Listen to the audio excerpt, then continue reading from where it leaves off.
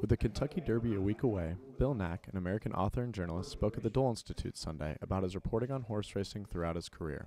He focused his lecture on his coverage of the horse Secretariat and his success. Nack's anecdotes gave the audience an inside look at one of 11 horses to ever win the Triple Crown. In front of the crowd of nearly 100 people, Nack also talked about how his career covering horse racing began, as well as his love and passion for the sport. Afterwards, Nack signed copies of his book Secretariat, The Making of a Champion, for those in attendance.